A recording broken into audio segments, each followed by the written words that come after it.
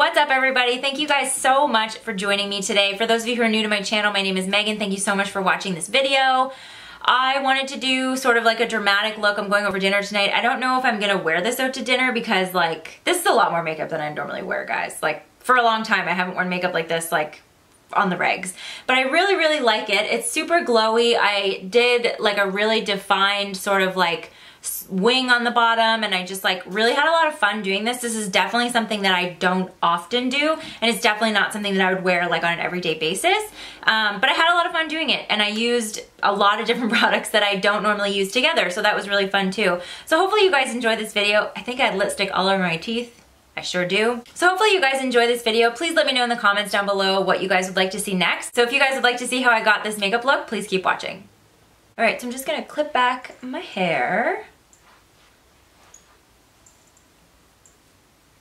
Okay, so I already have like my base on, which I am still gonna touch up because when I was wiping off my eyeshadow and stuff like that, I wiped off some of my concealer.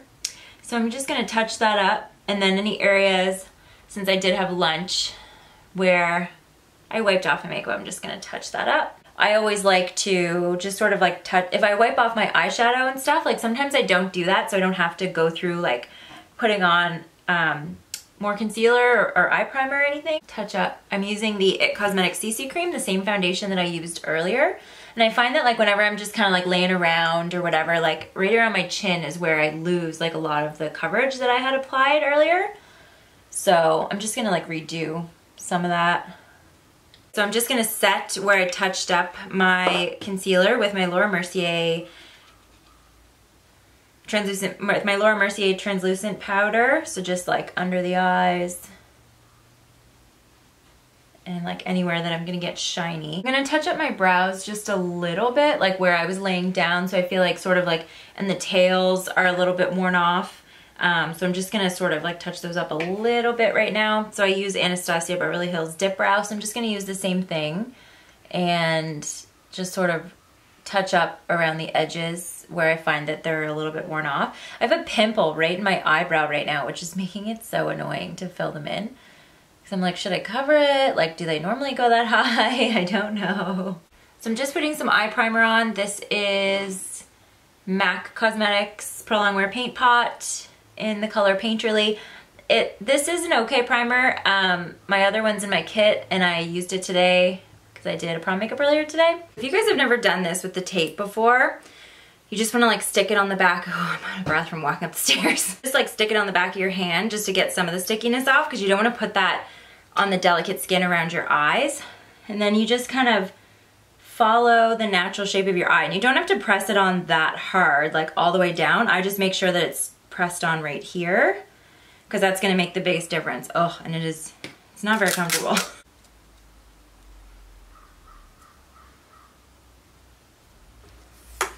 And so when you're doing this, you got to make sure they're at the same angle, because you can really tell if you're doing like a dramatic eye if they're not at the same angle. First, I'm going to start off with this, and what is this? Burgundy x 9 by MAC. I use this all the time. And I'm going to take these two colors right here. If you can see. Maybe I'll add this one in too. So like these three like medium matte shades here. And I'm going to stick those in my crease, just so that we have like a crease base down there.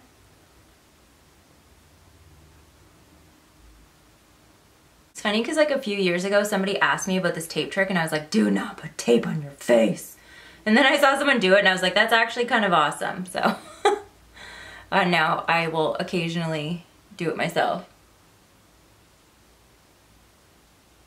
Okay, so I'm just putting these on right in the crease, these three colors mixed together. Oh, and I'm using a Morphe R39, which is basically a dupe of the MAC 217, which is a Wicked brush. So I'm gonna switch to this Smashbox Cover Shop palette, and I'm gonna use this color right here. I think this is called Nirvana.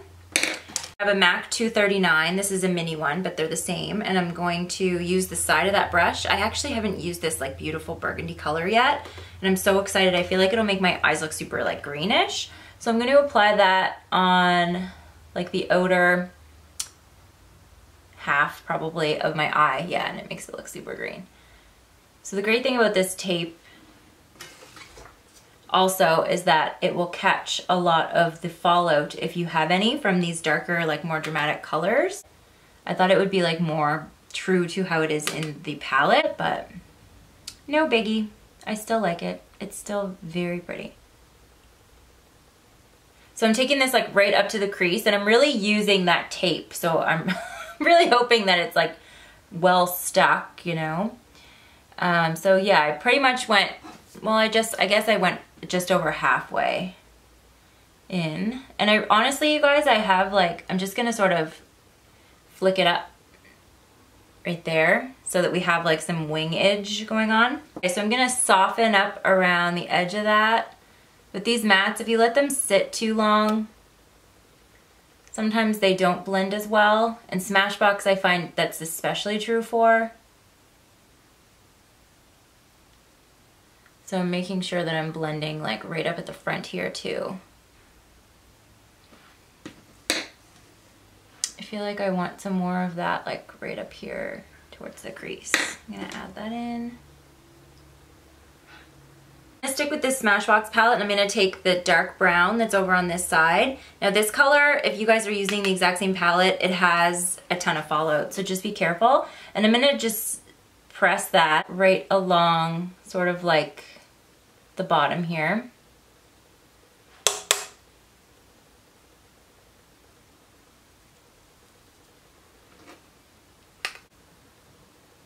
Give this brush, this R39, a little wipe, and I'm gonna grab Sketch from that Amber or Burgundy ×9 palette, and we're gonna start working that in sort of towards the outer corner here, up into sort of like the crease area, but not going over too far. I feel like I like the purpley vibe that's happening here.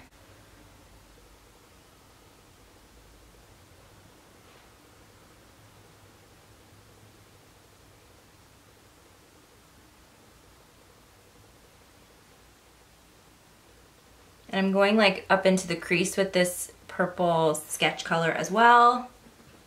This looks so weird with the tape on. It's like hard to tell what looks good. So then I need a black. So I'm gonna use my Urban Decay Naked Basics black because I've heard that's a really good black. So I'm gonna use the other side, oh, focus. I'm gonna use the other side of my little MAC 239 just to keep like the brushes to a minimum. And make sure you tap that off. Like black always has a lot of fallout. Really, I should have done my eyes first and then fixed my skin afterwards, but it's okay. And then we're gonna just tap that along the wing area, just so that it's like nice and crisp and defined with the black. But because we're not wearing any liner, we just want that to be like nice and defined there. It's not gonna be like a black smoky eye.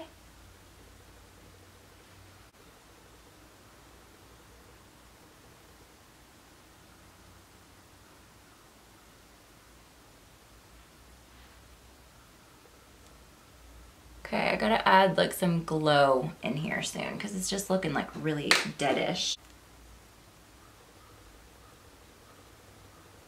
And I'm going to extend that like right down in here and sort of blend on the lid a little bit.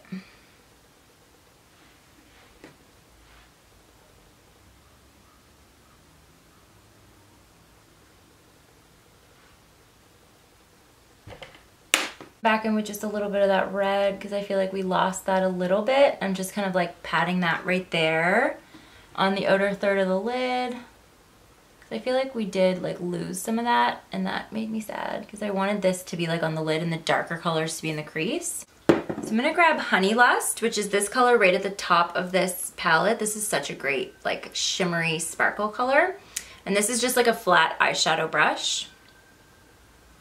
And I'm gonna spray that with some Fix Plus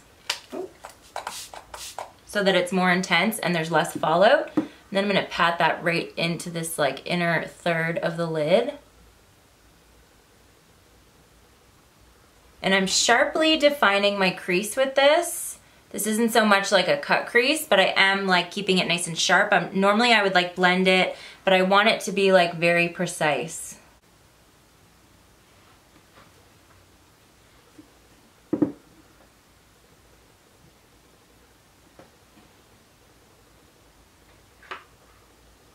I'm gonna take my blender brush again, and since it's a little bit drier, I'm just gonna kind of go back and forth like this between the two. And it'll kind of help to blend them together and look like less blocky, if that makes sense. Then to highlight the brow bone, I'm just gonna grab Opal by Becca. This is a great highlighter. And it's got that sort of like goldish look as well without being like too intense. I'm just using like a very, very small amount on this clean, random blender brush. And that I will extend sort of down in this area.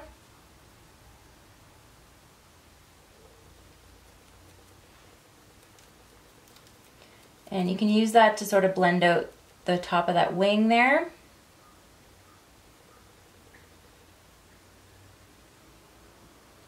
And I'm gonna use it to kind of try and blend these together a little more.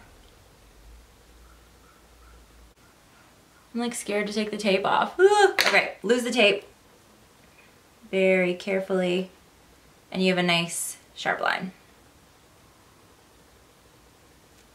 Took off some of my makeup with it, but it's all good. Okay, so I'm just using my IT Cosmetics makeup wipes. I'm just gonna kind of wipe off on my cheek here where we had all that fallout and like right along here.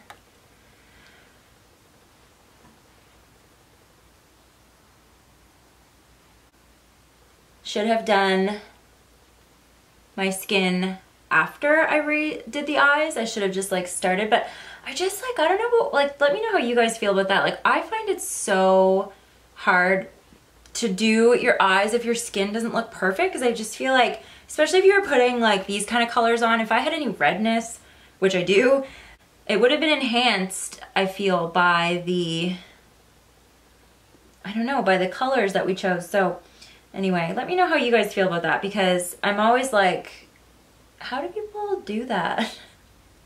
Using a piece of paper towel, I'm going to place that under my eye. So I'm grabbing this Ready color, and this is on a Mikasa E310, just like any pencil brush will do.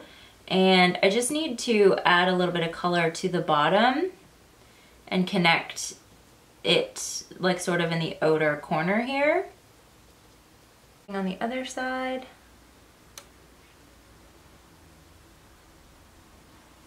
I'm going to use this much more precise Morphe PK45, and I'm going to grab Sketch, the bottom corner, and I'm going to mix it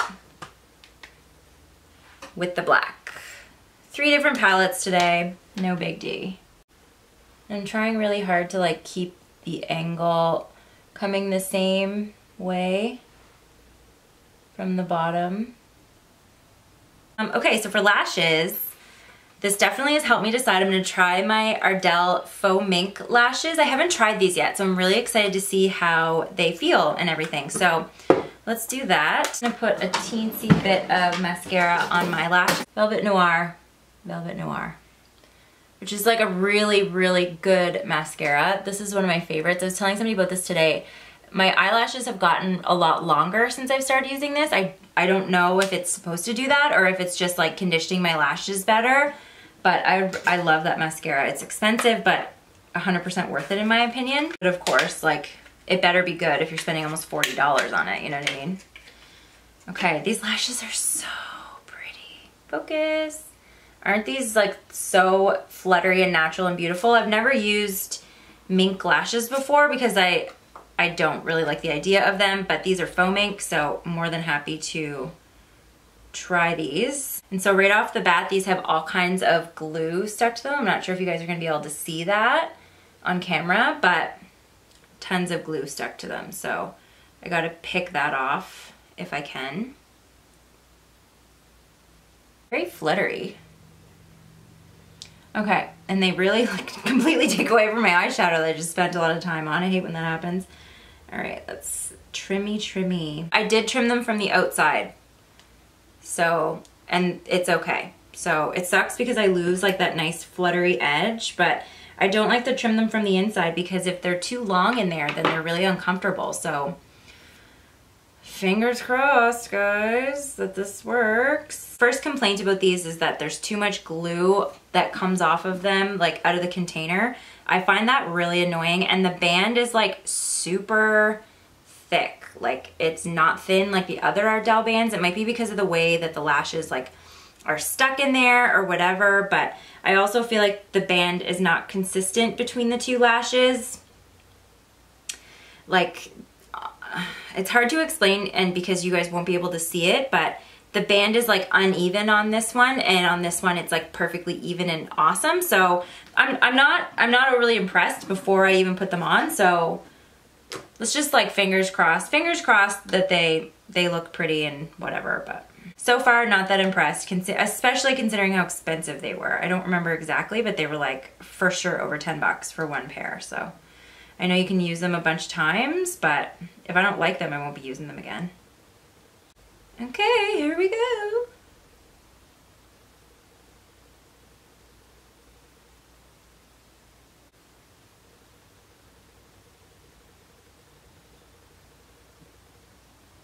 So I'm just like taking my tweezers and squeezing them together, and that's really helping them kind of like bond to my lash line. Anyway, let's go on with number 2, and we'll see. There's no doubt about it that they're pretty and like they look really good with this kind of makeup. Just feel like they could be better. They could have been a lot better considering how good Ardelle's lashes, like the regular lashes are. I feel like maybe my hopes were too high, but I mean, if lashes is like your specialty, they should be good, you know? So better.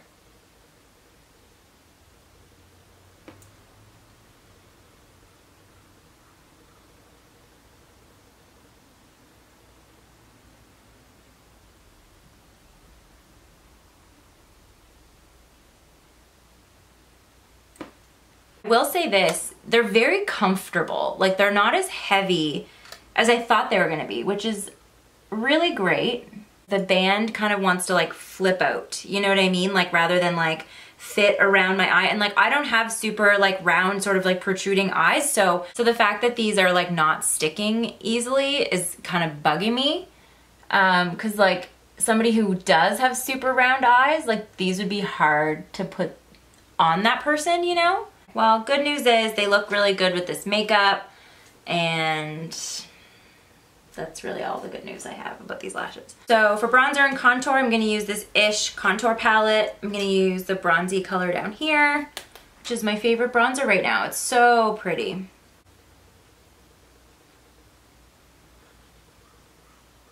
Just had a little bit of an oil problem.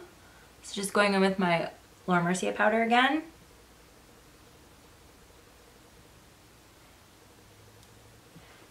I'm gonna go in with my NYX liquid liner, and I'm gonna try and cover up the band with some liquid liner. So wish me luck. Wish me luck, guys.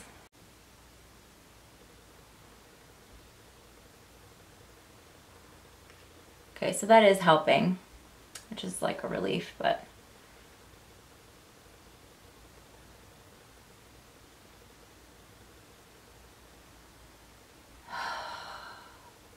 do you guys see that?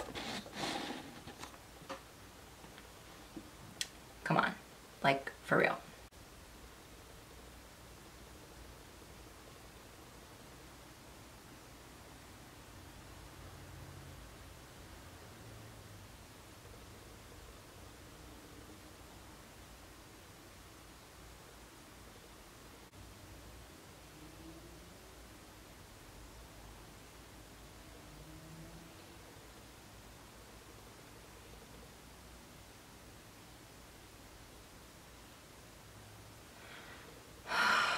Defeated. I hate liner.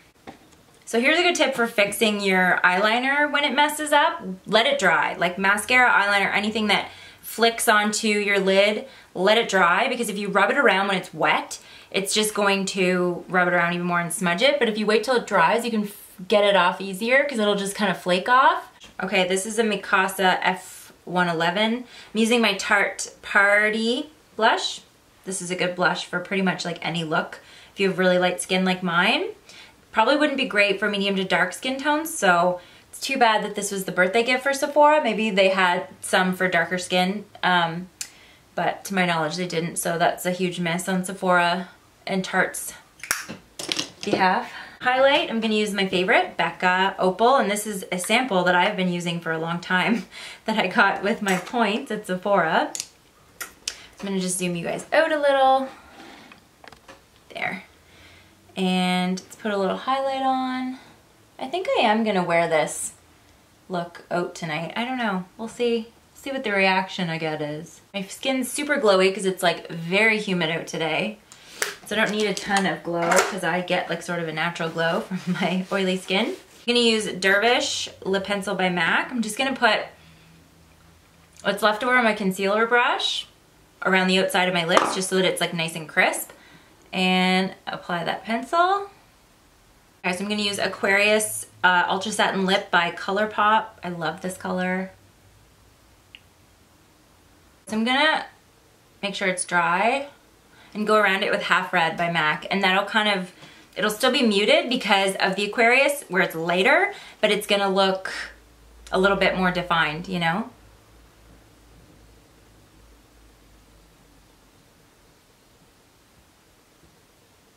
So just around the edge.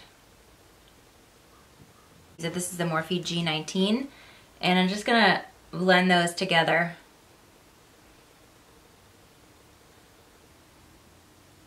Put a Fix Plus setting spray. So this is it for the finished look, you guys. I hope that you guys enjoyed this. I know that I've been doing like a lot of tutorials and people want to see some product reviews, but honestly, like I just haven't bought anything that new recently. I've been like totally cutting back on the shopping, which has been good for the wallet, but I feel like I haven't tried any new beauty products in a really, really long time. So I am gonna do like a little mini haul coming up, so I'll have some more reviews coming for you guys. Thank you guys again so much for watching this video. I really appreciate you guys tuning in. I hope that you guys learned something. Hope that you enjoyed, hope you had fun.